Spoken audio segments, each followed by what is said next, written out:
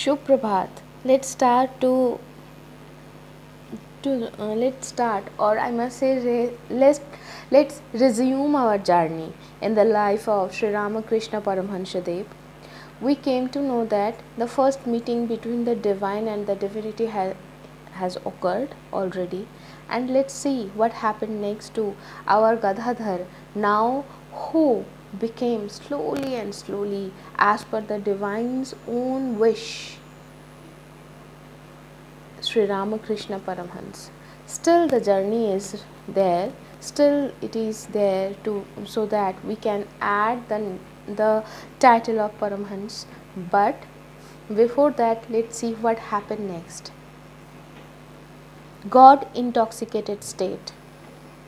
The period subsequent to Sri Ramakrishna's first realization of the Divine Mother was quite naturally replete with thrilling incidents of a spiritual nature. He was just stepping into a new realm, vast and limitless. Every day he had extraordinary visions, some of them while in the trance state, others in normal consciousness. Though he lived and moved in this world, he belonged in reality to another region and held communion with strange invisible beings. He was often seen conversing with the stone image of Kali as if it were fully conscious. To the people of the Kali temple, all this looked like madness pure and simple. His nephew concluded that the great nervous strain of his sadhanas had caused some derangement in the brain, and the physician to the Rajas of Bhukailash was consulted. Sri Ramakrishna remained under his treatment for some time, but with no benefit. The physical shock of the first vision of the mother was so great that for a time he lost control over his body.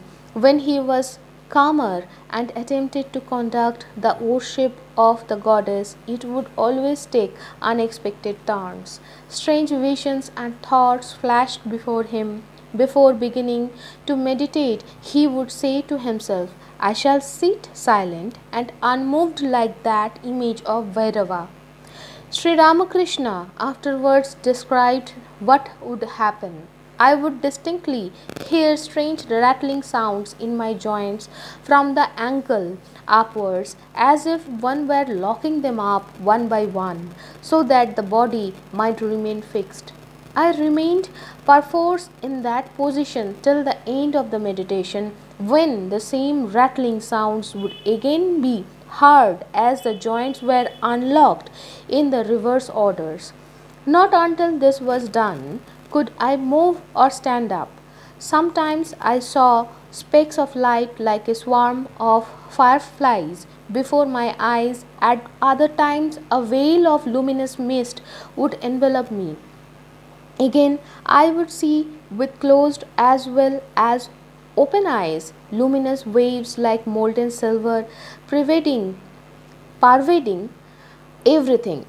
Not knowing what this meant or whether they were helpful or detrimental to my spiritual progress, I would lay open my heart to Mother, saying, Mother, I don't know what these things are. I am ignorant of mantras and all other things requisite to realization of Thee.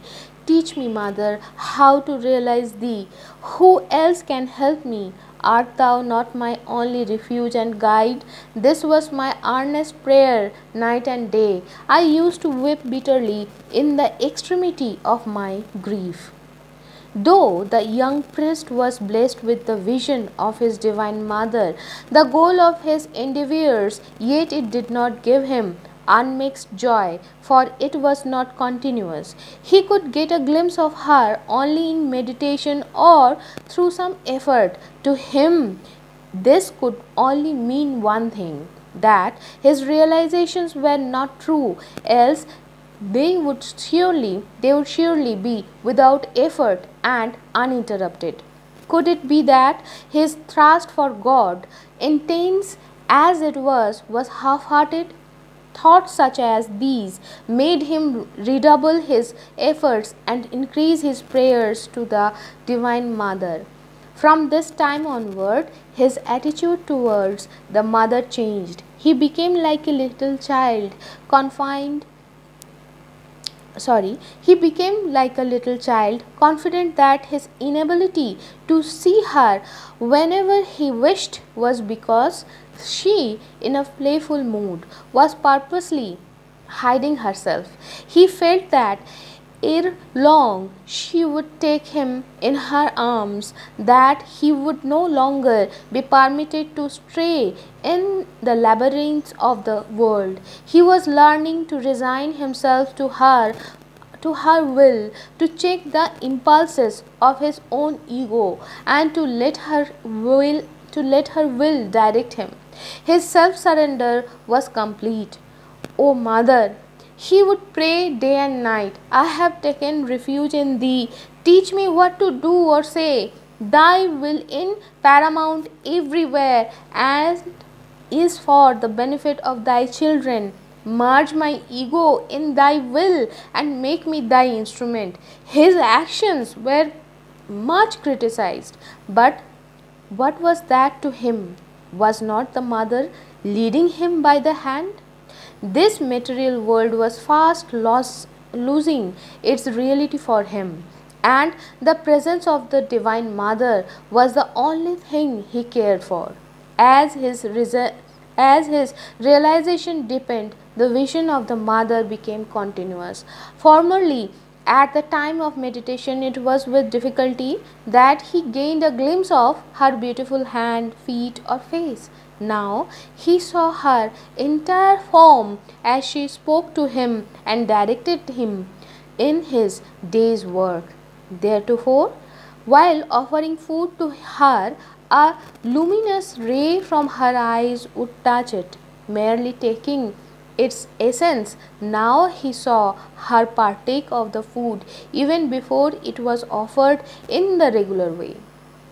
Formerly, he regarded the stone image of Kali as possessed of consciousness. Now, the image disappeared, and in its stead there stood the living Mother herself, smiling and blessing him. I actually felt her breathe on my hand. The Master used to say later on, at night when the room was lighted, I never saw her divine form cast any shadow on the wall, even though I looked closely.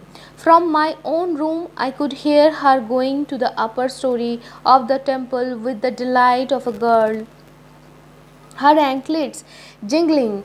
To see if I were not mistaken, I would follow and find her standing with flowing hair on the balcony of the first floor, looking either at Calcutta or out over the Ganges. So, my dear friend, today we are stopping here. The next part of this chapter we will read again on the next week. Until then, let be blessed with whatever form we are attached with of the Almighty, and let's say that Almighty must prevail in our heart. And the prayer which we today learn from this chapter is, let's pray that our ego, our existence must be amalgamated with thy will. Let's make this prayer so that we become the instrument of his will, so that our life, our sorrow, our joy, our happiness will all be Almighty's. So with this prayer, I must say Shubhamastu.